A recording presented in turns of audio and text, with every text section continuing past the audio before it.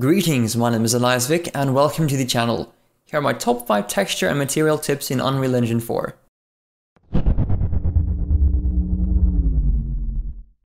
If you import a low resolution texture to Unreal Engine 4, something like a 16 by 16 pixel texture, then you might notice that the texture is a bit blurry in the viewport and doesn't look the way you want it to. If you're going for that pixelated look, you want to change the texture filtering.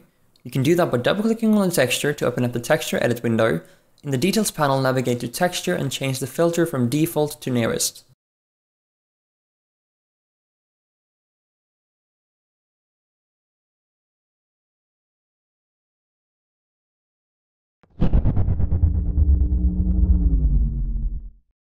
If you're working on a game with a pixelated style, changing the filter for all your textures can be a hassle. Instead of doing that manually, you can right click on a texture and under Sprite Actions, click the Apply Paper 2D Texture settings. This will automatically apply the nearest filter and also make sure that the colors in your texture will be shown correctly.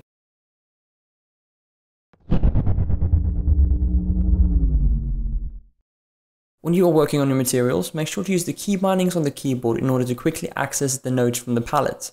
You can find the key bindings to the respective nodes in the palette window. What you then do is to hold down the key binding on the keyboard and then right click somewhere in the material editor graph to create it.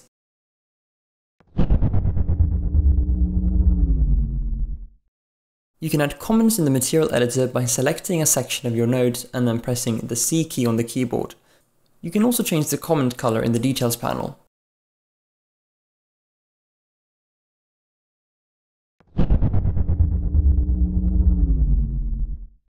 This is so simple but so useful. Just drag and drop your texture onto your model in order to automatically create a material. If you have named your textures appropriately, then all the textures will be assigned to that material. You can find more information about how you can name your models, maps, textures, materials in the link below. I hope that some of these tips and tricks were helpful. Have a nice day and I will see you real soon.